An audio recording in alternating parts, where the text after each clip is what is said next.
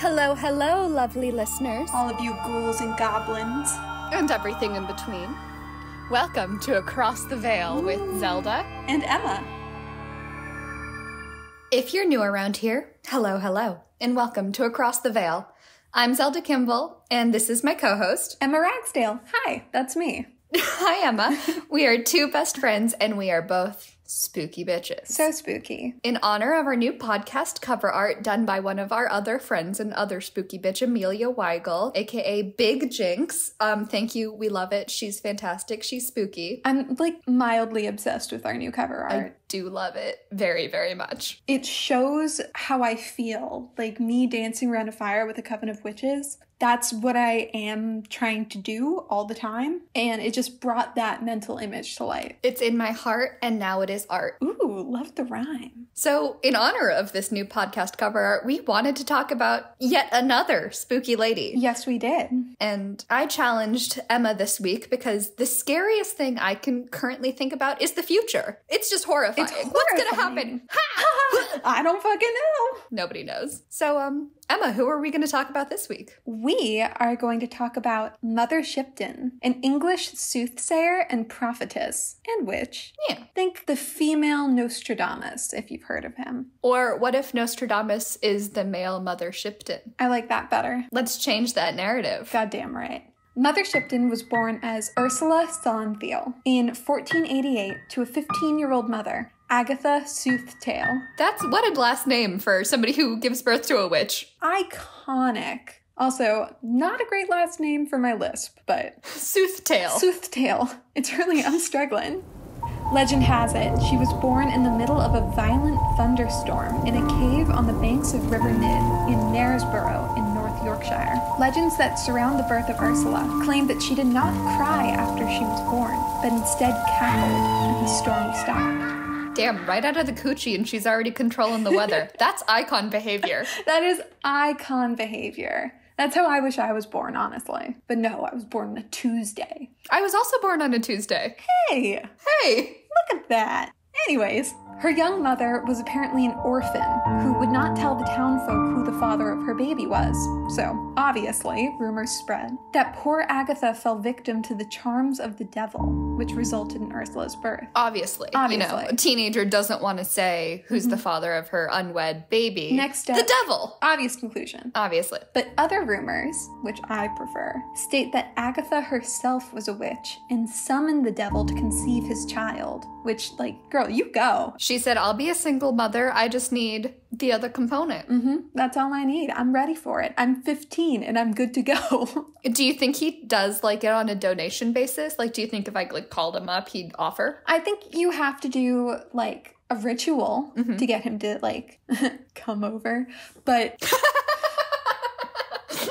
But other than that, I feel like he's, unless you go with the whole like Antichrist thing where it has to be like a specific person. So ostracized from society for having this child, Agatha and Ursula lived in that cave for 2 years before the abbot of Beverley took pity on them and found a local family to take in Ursula. Agatha, on the other hand, was taken to a nunnery far away, never to see her daughter again. Ursula grew up in Knaresborough, and was described as a strange child. One might say a witchy child, since she sort of embodied our idea of a witch. Her nose was large and crooked, she had a hunchback, and her legs were twisted.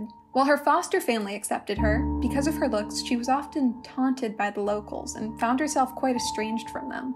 Because of that, she continued to spend her time near the cave where she was born, finding it easier to isolate herself. A fun fact. Yes? About the name Ursula is that it comes from Ursus, which means bear, and bears live in caves. And I just think that's kind of a fun little... She must really feel akin to bears. Maybe a bear was her familiar. I like that. Yes, bear as a familiar. But it was in that cave where she studied the forest, the flowers and herbs, and made remedies and potions with them. She spent her entire childhood doing that and learning their medicinal properties. So Ursula clearly had an interesting childhood, and it only gets more interesting. One legend claims that when Ursula was 2 years old, her foster mother left her alone in the house to run an errand. But when she came back, she found the front door wide open. Scared, she called the neighbors to come help, and they heard a loud wailing like 1,000 cats in consort throughout the house. Ursula's cradle was empty. They searched frantically throughout the house and finally found Ursula in the kitchen, naked and cackling, perched on the iron bar where pothooks were fastened above the fireplace. Nice. I love that for her. Good for you, Ursula. As Ursula learned more about plants and herbs, she became an invaluable resource for the townspeople as an herbalist, even though low-key, they're still assholes to her. Ursula got the name Shipton at age 24 when she married a young carpenter from New York named Tobias Shipton. Because the town still sucked, some thought that she had bewitched him, because you just can't let her be happy and be in love. Yeah, like, no, of course this carpenter wouldn't love an ugly forest woman. But, like, some guys are into that, and some girls are into that. Cottagecore. Yeah, cottagecore. It's huge now. She would have been killing it in this era. Her TikTok pop off. Oh, popping off in that cave. But sadly, he died only 2 years later. And the grief of losing her husband and the town whispering each other saying that she was responsible for his death caused Ursula Shipton to move back into the woods and return to the cave where she was born. But she continued to create potions and herbal remedies for the people. She became known as Mother because she was the oldest woman in the village. Eventually, her name became more and more well-known. People would travel from far away to see her and get potions and spells from this mysterious soothsayer, Mother Shipton. As she became more famous and her confidence grew, she revealed that she could see the future and began to tell prophecies. She started small, just telling the future of people in the town. But when her prophecies kept coming true, she started telling prophecies about the monarchy and the future of the world. So I really love this because it kind of goes, so this is like far back in our, cultural history, but going even further back, oracles of Delphi would also be in caves and they'd be inhaling, volcanic ash that would get them high and they'd start spouting shit and people were like, that's prophecies. Mother Shipton was probably just doing a shit ton of weed or magic mushrooms and going off. She knew all about herbs. Good for her. She was probably getting high and somebody was like, will Timothy fall in love with thine eyes? And she was like, King James II will be beheaded. Good for her. She's having a time. I feel like I am a modern prophet when I get drunk on tequila because I just start running my mouth and who knows? Who knows what I say? I mean, I've heard what you say and I wouldn't say prophet. I'd say more like truth-sayer. That is true. Yeah. But truth-sayer, not soothsayer. It's still a talent. It is. Truth-sayer, not soothsayer. When you spout off whatever's in your head when you're drunk. So back to Mother Shipton. Her prophecies were often in cryptic verse. She predicted wars, rebellions, and all types of natural disasters. Her prophecies were eventually published in some form or another, over 20 times between 1641 and 1700. Eventually, she became England's most famous prophetess. She foretold the fates of several rulers within and just after her lifetime, as well as the invention of iron ships, the Great Fire of London in 1666, and the defeat of the Spanish Armada.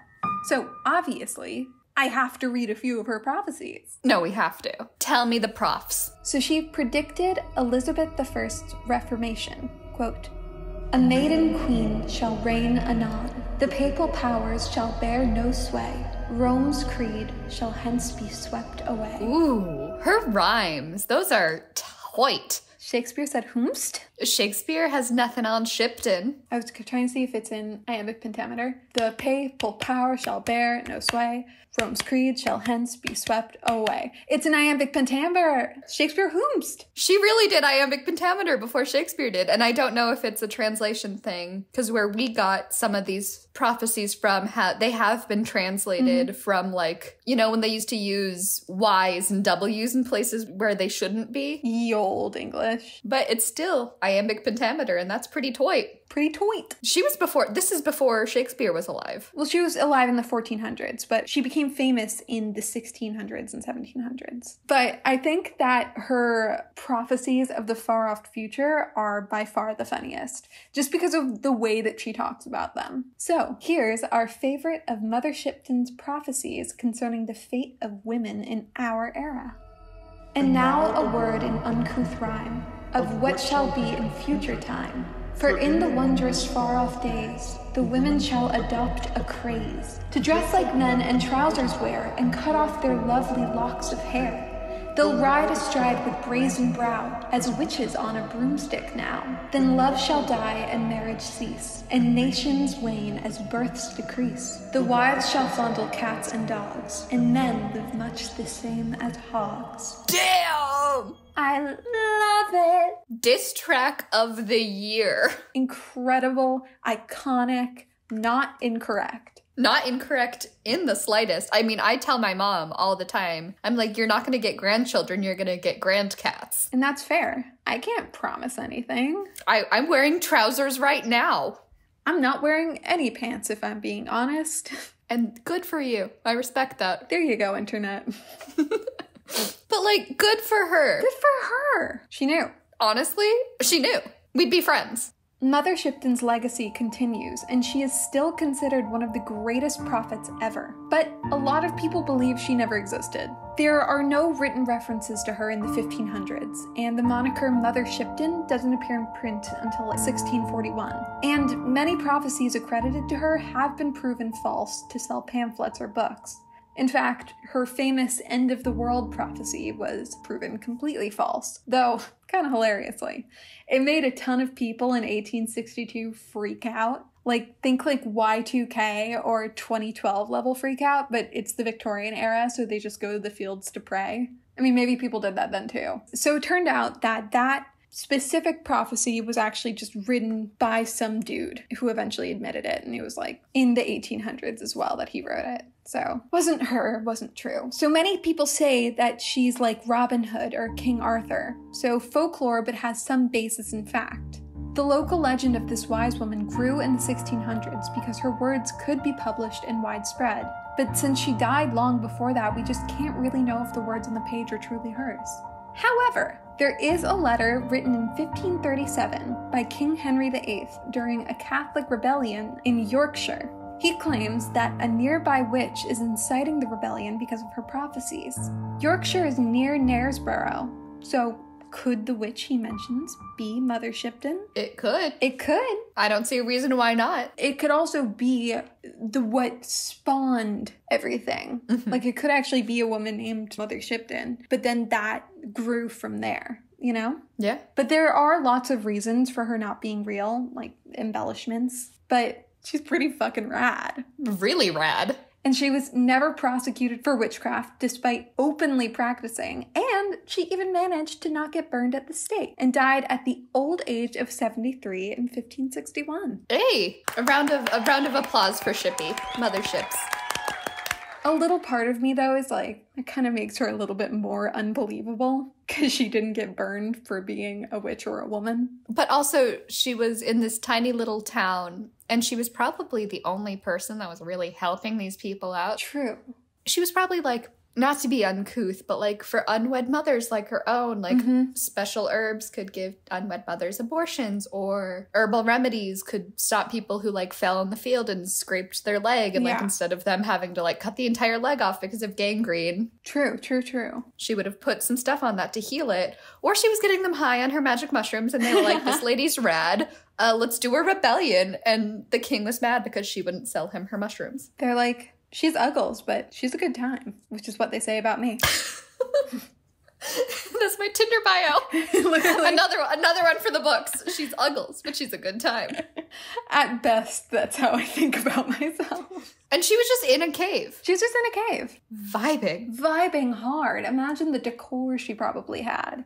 Vines everywhere. Stalactites, stalagmites. But speaking of this cave, you can still visit it with the petrifying pool and everything, where you can learn more about this awesome, hopefully real lady. Yeah. And the pool, which was part of the reason that they thought she was the daughter of the devil, really can turn things into stone, which I think is very cool. It just takes 3 to 5 months. But it is because of evaporation and an unusually high mineral count. So apparently, people have thrown teddy bears in there. Oh, so they get, calcified. Yeah. Very cool. So that is Mother Shipton, greatest prophetess possibly of all time. Would be fun at a dinner party. Would be. I would like to believe that she exists, ideally. I think she must have in some capacity. There was a witch of York. Mm-hmm. And so we know that that's a fact. And whether or not she was actually called Mother Shipton, or it was someone else who was basically all of these things and then influenced people to